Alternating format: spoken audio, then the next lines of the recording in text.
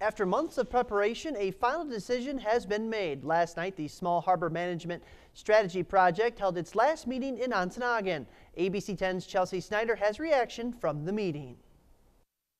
The village of Ontonagon was one of the 4 communities in Michigan to be selected for the Sustainable Small Harbor Management Strategy Project. Meetings and preparations for the project have been underway since last fall, and Monday night, residents of the area gathered to hear the final design concept. What the team did was look for some themes in the input that we gathered and look for those key themes that seem to resonate with the most people and seem to make sense here in 2016. Some of the key themes from the final design concept include improving access to the water and beach area on Rose Island and better connections in town.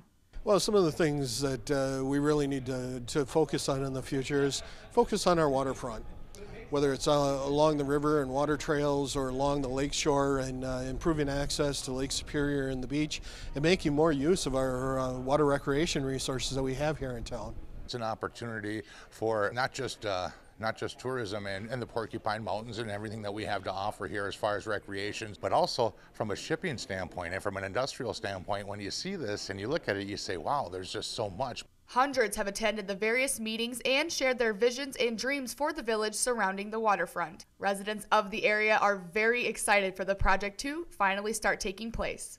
I think that Ontonagon has had its share of difficulty in the last 20 years. We've lost our copper mine, we've lost our paper mill, and a lot of people have moved out, and the people that are here are survivors.